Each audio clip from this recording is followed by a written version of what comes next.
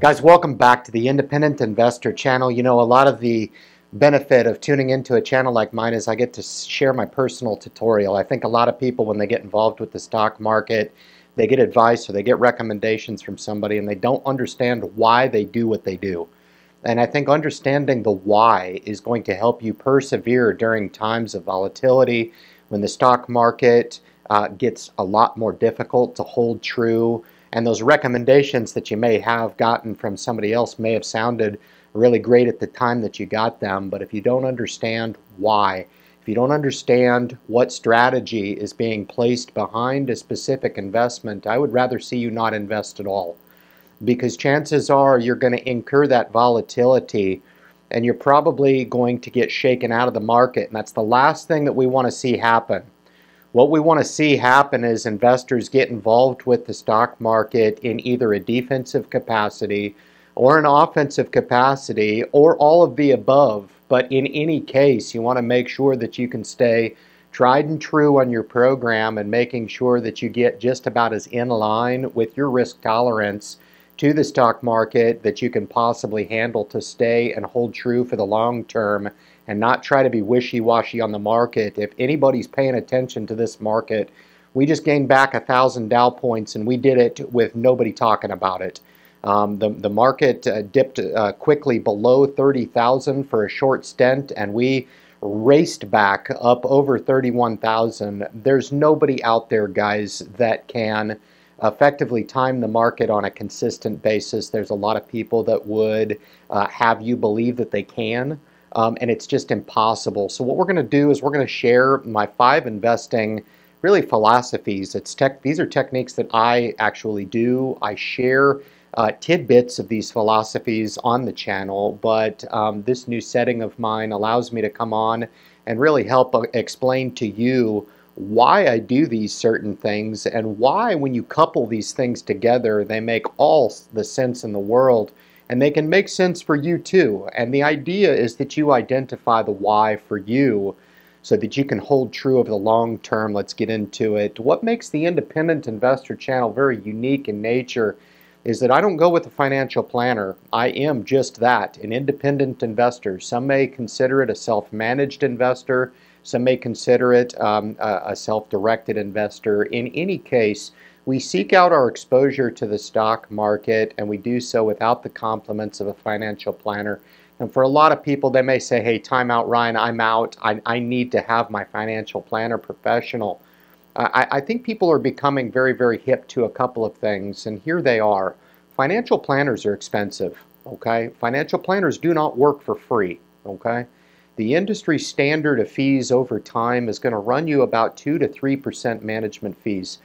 A very simple calculation will give you the insight as to why this needs to be something that is acknowledged, and it is something that is either accepted and understood of the ramifications over the long term, or something that's avoided altogether. And I know enough about the bottom line savings over the course of a lifetime, which could render hundreds of thousands of dollars to the bottom line investor by just taking a different strategic angle, and it doesn't give you any less of a strategic disadvantage to the market. It's actually contrary to that. Depending on the financial planner that you may choose to opt with, you may be pigeonholed into a suite of products that may not be in your best interest. And I may beg to suggest that it may actually be in the financial planner's best interest to sell you those products, maybe a high-priced mutual fund, as opposed to going with a low-cost entry ETF, which Vanguard has really coined and captured the market. A lot of the other major brokers, of course, offer similar products, whether it be total market exposure or dividend ETFs. They're all a wonderful way of entering into the stock market and doing so passively in markets without being subject to the whims and ways of what somebody else thinks is good for you. And I always contend that for people who don't want to know anything about the stock market, perhaps maybe a 401k, or dare I may say a financial planner professional could be good for you. But the sheer reality is that you can do it on your own. And there are products out nowadays to assist in just that. Number two, And it's coupled with the no financial planner type of objective. If you looked at the total expense over my portfolio, I manage around $500,000 of assets. I do so on a blue-collar salary. And if you looked at the total expense over my account, the single stocks that I own carry zero. And so I invest for free. And anymore, this is key. Within the last 5 years, brokers like Robinhood have really turned the market on its ear, and it's really forced a lot of the major brokers to come on board and provide access to stocks free of charge. So there are no more entry and exit fees. There are assisted trades out there, but who in their right mind is paying that in 2022? I have no idea why or how you would ever do that, as well as with maintenance fees coupled to Roth IRA, investment accounts, $100 a year for what? You're not paying for anything other than just an arbitrary fee that the financial planners have just decided to attach to your right to own these accounts outright. So the real key in being an independent investor is really adhering to that idea of lowering, drastically reducing, or even eliminating in certain capacities the fees within the accounts. A strategy that's different from me and a lot of other investors out there, and I catch a little bit of flack for this, is I own multiple accounts. The accounts that I own could house some cryptocurrency, it could house some bond investing with some fixed income. I do own my 401k-like retirement account with my employer. I do have a dividend growth strategy. I do have a passive strategy in 2 separate accounts. And finally, I've got my flagship accounts with the Roth IRA and about a 6 taxable brokerage accounts. So all told, I'm up over 20 buckets. And a lot of people might think that's crazy. You should consolidate those buckets down. Just wait a second.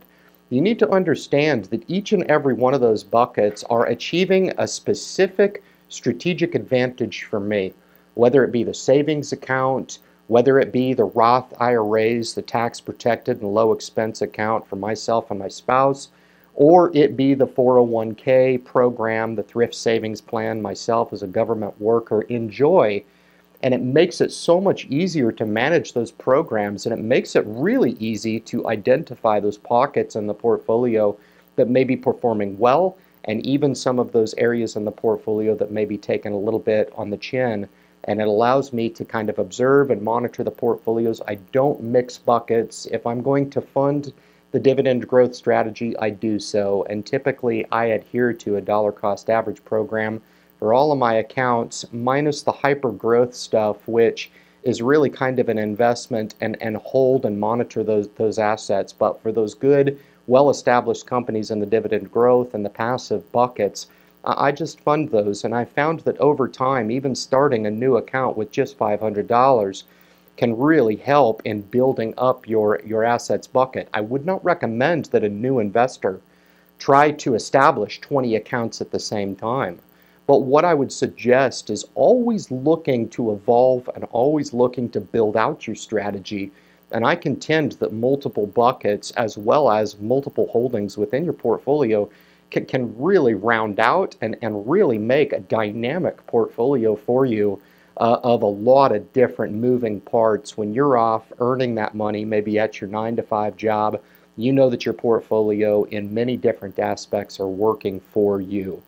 One thing that I do in my strategy that allows me a lot of freedom and sleep easy time is I do save to cash. And this is something that really, it does fit in with my philosophy of being an independent investor. A financial planner is not in any way or capacity going to justify sitting across from me with that type of money and say it makes sense for you to have $30,000, $40,000, $50,000 of cash on the side.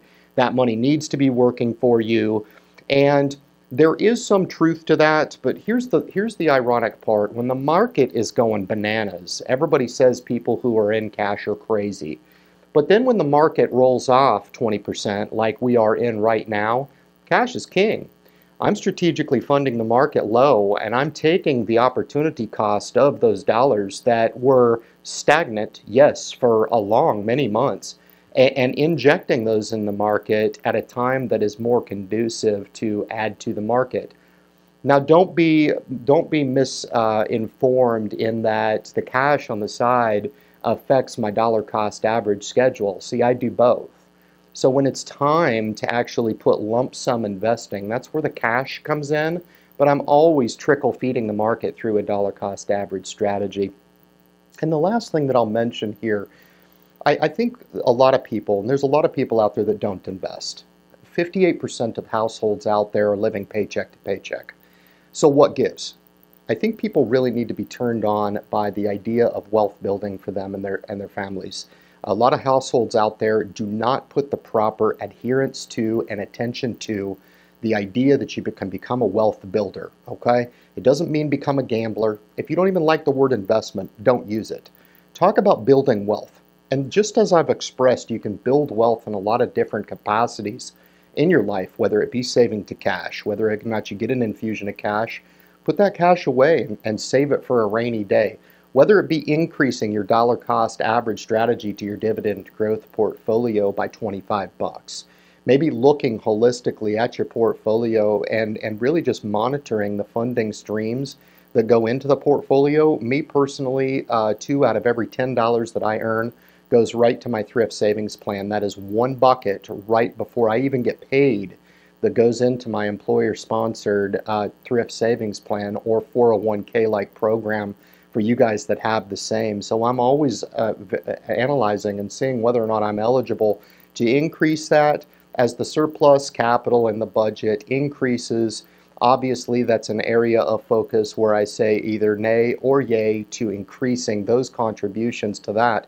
Once the paycheck comes in, we always fund to the Roth IRAs every year from a max perspective, and we're always trickle feeding the smaller accounts, the dollar cost averaging to those accounts, and it really separates me from a lot. I think if I was going to earmark and give you some idea, we're probably looking at about $2,500 per month that goes to savings. And you know, $2,500 anymore really doesn't get you a whole lot, okay?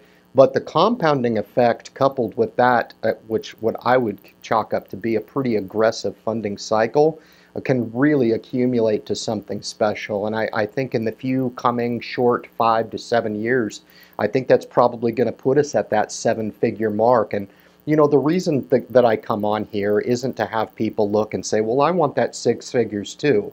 Of course you do. I think the deeper question is to understand and ask yourself, how does Ryan do this? And what makes sense? Why does Ryan do what he does? And why does this make sense to me? And that's what I look to share with investors out there, because if you're to the market and you come on and you get an insight like mine from an investor that's been investing 25 years, it can be very, very useful and very, very powerful to get you into the driver's seat sooner than later in your life and become an investor and move out of the arena of being a non-investor and becoming a participant in financial markets. Guys, if you enjoy the content coming through, to make sure and subscribe to the channel. Leave your comments at the bottom of the video if I've missed something, if I've missed some of the unique aspects of independent investing. That is the beauty of it. Nobody tells me what to do, and I expect that nobody should tell you what to do, as I presume that you are the best advocate of your money. Guys, thank you so much for tuning into the video, and good luck in your investment future.